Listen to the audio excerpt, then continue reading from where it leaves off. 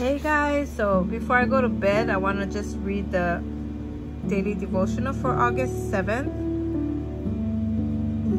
There's my sweetheart.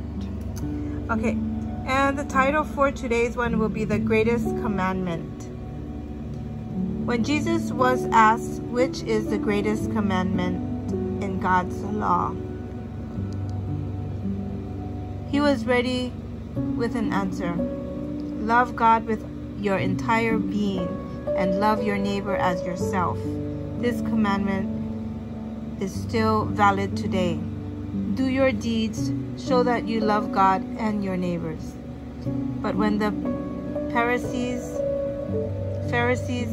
heard that he had silenced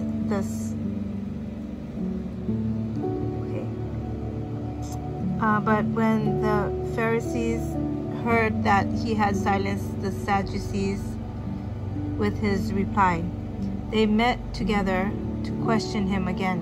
One of them, an expert in religious law, tried to trap him with this question: Teacher, which is the most important commandment in the law of Moses?